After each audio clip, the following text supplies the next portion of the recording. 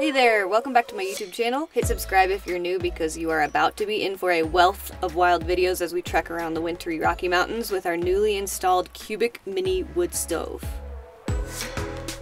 We worked on the install of this wood stove in the garage of our friends Jillian and Dave's house, with Dave as the master craftsman and Jill as the humble maker of teas and meals. Endless and forever thanks to them both for the continued love and generosity. We love you guys so much.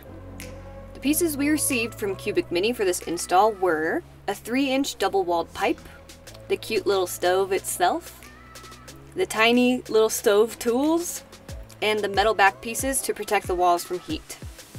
For this build, we were following the guidance of Tim Miklos, another fiberglass trailer owner who has installed a Cubic Mini wood stove inside of his bowler. He was the person who made us realize that this was all possible, so thanks Tim. The first task was to build an extension onto our countertop for the wood stove to sit on. Our handyman, Dave, measured the corner area of the Scamp and cut a piece of plywood to fit. The jigsaw he's using here was passed down to him from his grandpa. The counter extension was held up by a wooden notch screwed into the side of the fiberglass countertop, as well as 2 metal pipes that Dave had to file down in order to make the countertop extension level. He attached 2 metal pieces of pipe fitting to the fiberglass bench for the pipes to thread into, and we already had 2 pieces of pipe fitting attached to the bench that used to hold up the bunk bed, so we took those off and attached those to the underside of the counter extension to hold the tops of the metal poles in place. Oh my god. Oh, that's amazing! That's gonna be so amazing. Dave then cut a piece of sheet metal to sit on top of the wood extension. He glued the sheet metal to the wood piece, then bolted it on using bolts that match our existing countertop. I'm still amazed by how well the entire thing matches. He curved the extra metal around the front of the wood piece and secured that down using a bunch of flat washers. The next plan of action was cutting the hole in the roof. To make the hole in the flattest place on the roof while staying safely away from any combustibles inside the Scamp, we pushed the stove as far forward to the front of the countertop extension as possible. The hole still wasn't on a completely flat part of the Scamp, but the entire Scamp is rounded to some extent, so that was going to be impossible. Dave drilled the first hole from the outside of the Scamp using a 1-inch bit. From the inside, I used a compass to make a perfect circle and cut out that circle fabric. We may cut more of this fabric off in the near future and apply a piece of sheet metal around the whole opening to prevent a fire. We then began the full cutting of the circle.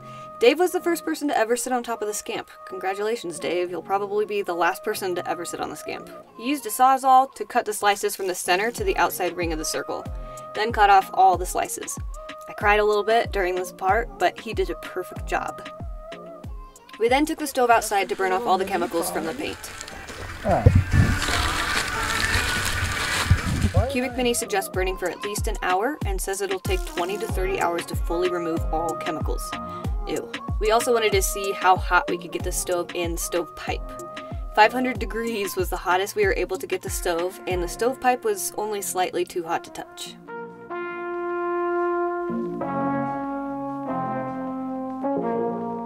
Once the stove cooled, we attached the back plate. The original holes in the back plate are positioned for a stove being attached to a wall and sitting on top of a drawer piece that the stove came with. We didn't use that little drawer in our build, making our stove sit an inch lower than the holes provided.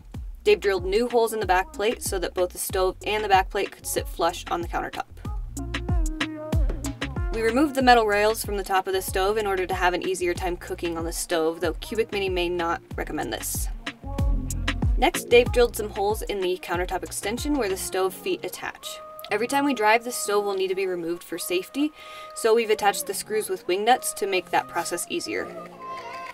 We put on the first piece of 3-inch piping, and as a heat barrier, are using a 5-inch pipe around that, and both of those go up into the rubber boot. The rubber boot is what sits on top of the Scamp, sealing the pipe and protecting from leaks. Cubic Mini recommended this Ductite heat-rated rubber boot for our build. It's rated to 400 degrees and the stovepipe should never reach that temperature.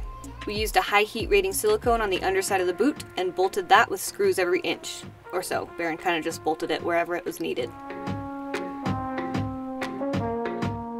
We are just about to leave Jill and Dave's. The Scamp stove install is not quite finished. I guess our last piece of piping is stuck in Canada. So we are heading out into the mountains anyway, hoping that that pipe comes this week so that we can use our stove.